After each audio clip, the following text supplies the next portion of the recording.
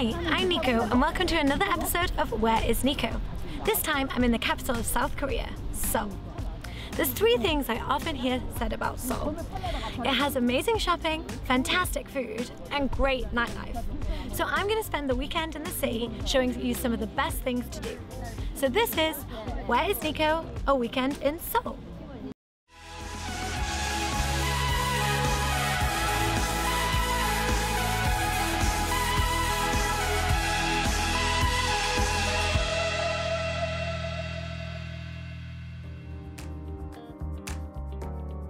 We arrived on Friday afternoon and we were starving.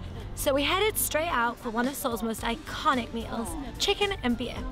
I found that the crisp beer was the perfect accompaniment to the spicy chicken.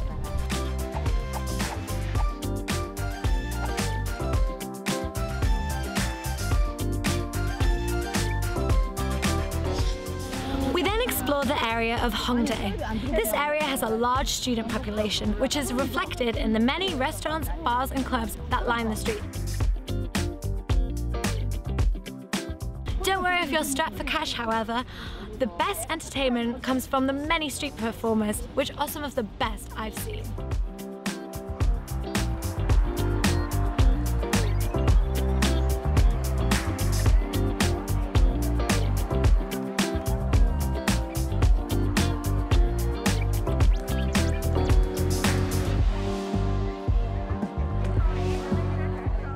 We skipped the crazy clubs as they're not really our thing and headed for a small bar called Suzy Q.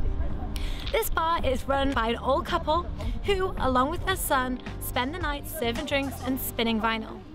It houses one of the biggest vinyl collections I've ever seen, so it's perfect for a chilled out night listening to some old tunes.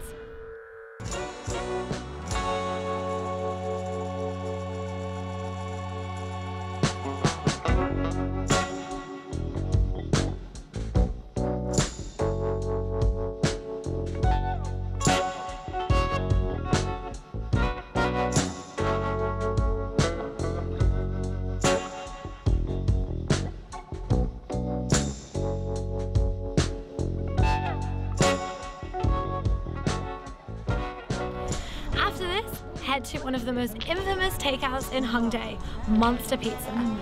Maybe it was the Korean beer talking, but I can honestly say it was one of the best pizzas I've ever eaten, and I eat a lot of pizza.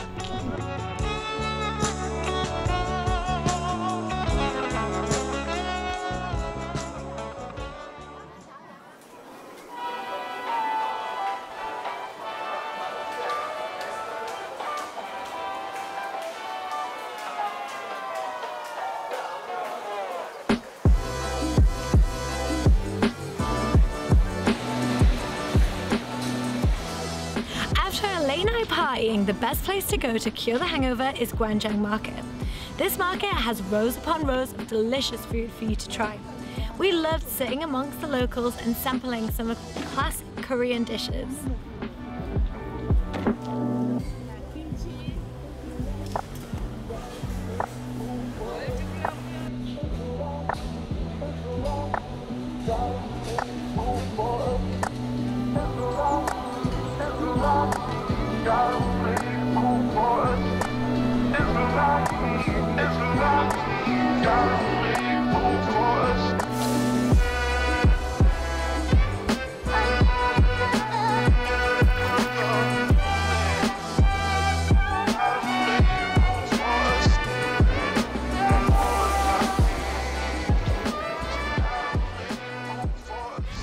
In Seoul by heading to Namsan Park for a ride up the cable car to the N Seoul Tower.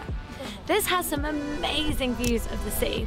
We capped off our experience by enjoying a nice cold beer at one of the sky bars.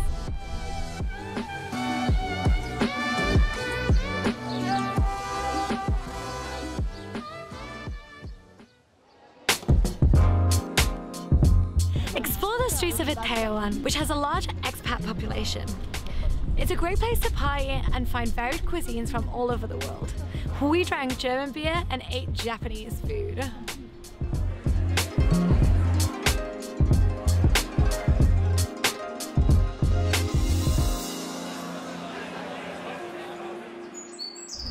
On Sunday, put yourself in a breakfast coma by heading to Travelmaker for a real American breakfast.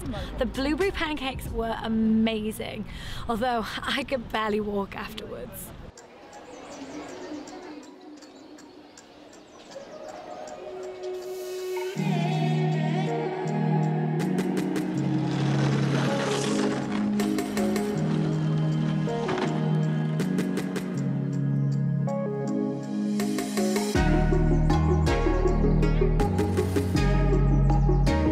Spend the rest of the day sightseeing by exploring some of the iconic places in Seoul. They'll pop up on the screen because I can't pronounce them.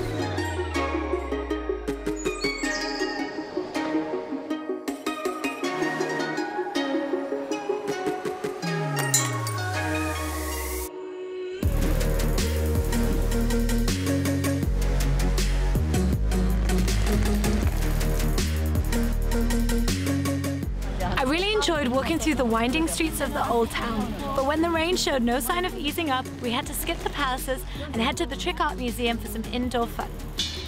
We had lots of fun taking silly photos and playing with the optical illusions.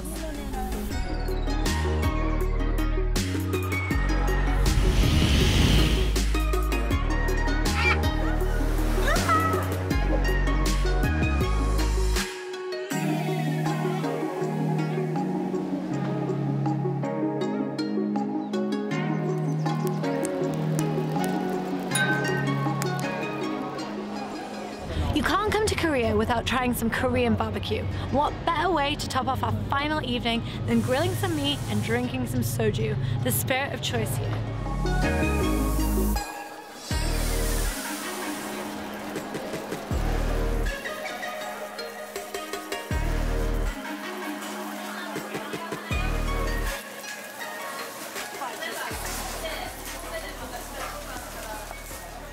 I was only in Seoul for 3 nights and I can't believe how much we saw. The locals are cool, welcoming, and they certainly know how to party. Korea, you have left me wanting more. If you like this video, then don't forget to give me a big thumbs up and subscribe to my channel. This was brought to you on a very bad soju hangover. So I'll see you next time. Bye.